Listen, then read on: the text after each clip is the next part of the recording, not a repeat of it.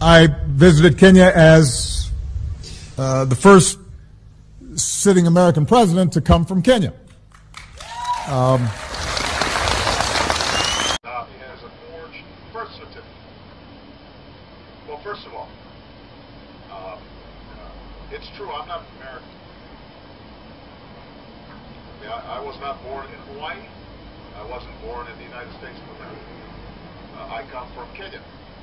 And so I think people saw my election as proof, as testimony that our society has continued to become more and more united. Religions that have come together around a set of shared ideals. And we are still a place where anybody has a chance to make it through misleading and dishonest practices, if they try.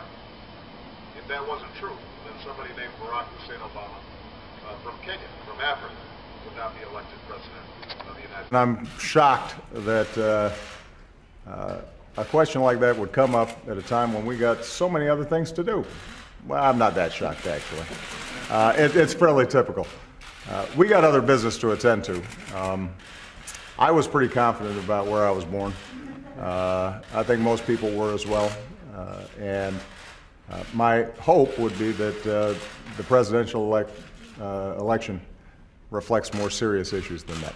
All right? Thank you very much. Appreciate it. I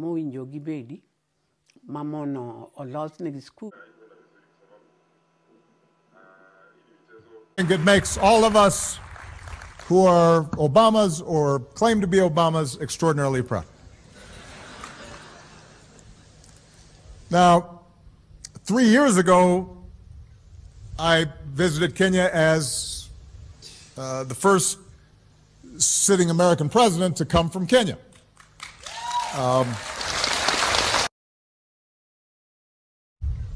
I visited Kenya as the first sitting American president to come from Kenya.